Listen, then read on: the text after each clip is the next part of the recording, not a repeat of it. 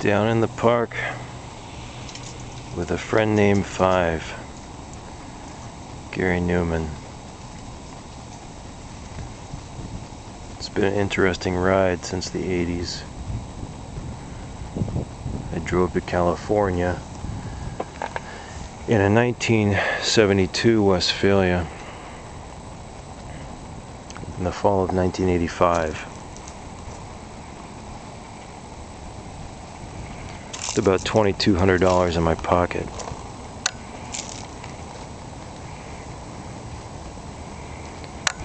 Broke down a couple times on the way.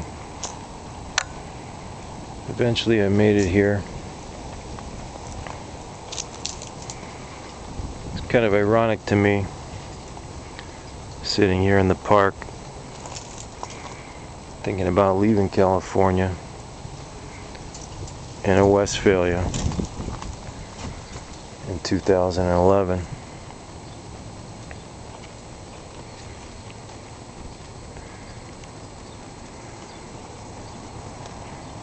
It's not all glamorous.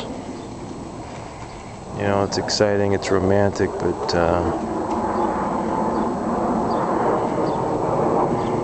sometimes I think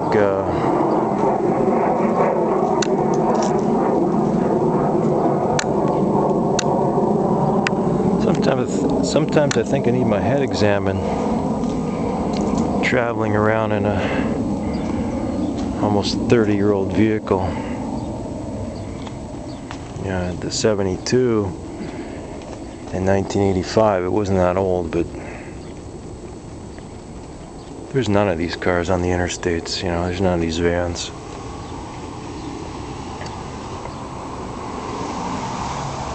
It's getting ready to leave this weekend. Now the passenger window doesn't roll up. It's like the window regulator has let go. So I'm just relaxing at the park. It's about 95 degrees today in Los Angeles. And I thought it'd be a good idea to just relax before I meet this final challenge. Not a rich guy, you know. Counting every 10 bucks I spend, so I'm gonna try and fix that regulator, not buy another one. And for people that you know, romanticize about traveling the world in their van, whatever van it might be, before you leave home, you need to have at least $5,000 or $6,000 under your belt. $10,000 would be even better. You don't know what's going to happen. I had an axle go bad, had an engine go bad, had the accelerator brake on me just as I rolled into my buddy's driveway. And geez, there was one other thing I forget, but you know, you can only prepare with a small P. You can't prepare with a capital P.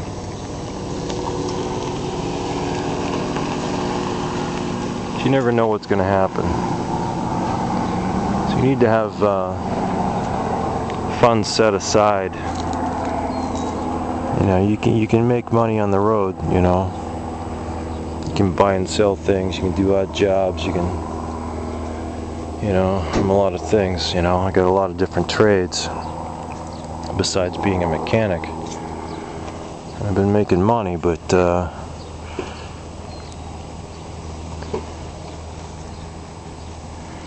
it ain't all romantic all the time. You know, you're definitely living on the edge. And there's been times when I had $7 to my name on this trip. And there's been times when I had several $1,000s. And today I was calculating the price of fuel, how many miles it is, how many miles to the gallon I can get, and I'm thinking it's going to cost me about $450 worth of fuel to get to where I need to go. and looking at my budget, I'm glad I bought that that big case of tuna. I don't know, was it 2 months ago? Time flies.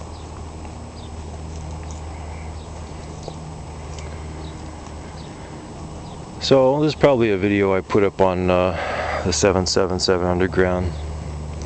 I tried calling Scott earlier. Not sure if Scott wants to go on the road again, but you know, I gave him a phone call. See if he wants to go. The tricky thing, when we were rolling into California, when was it? I think it was November 19th, we rolled into California, and we were literally counting our pennies. We were counting our pennies. Scott found some chocolate bars on sale at a gas station for like 10 cents each, and he bought 10 of them for $1. He's like, I got food, man, I got food.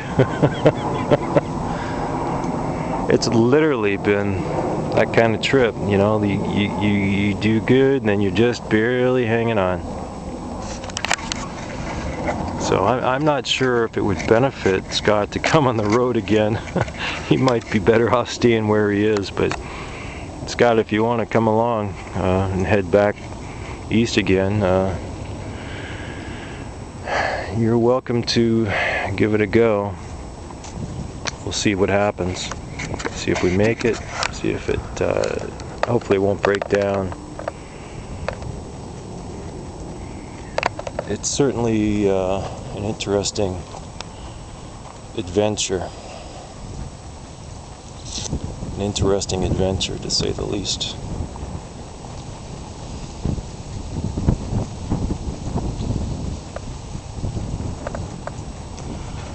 The road less traveled, my friends.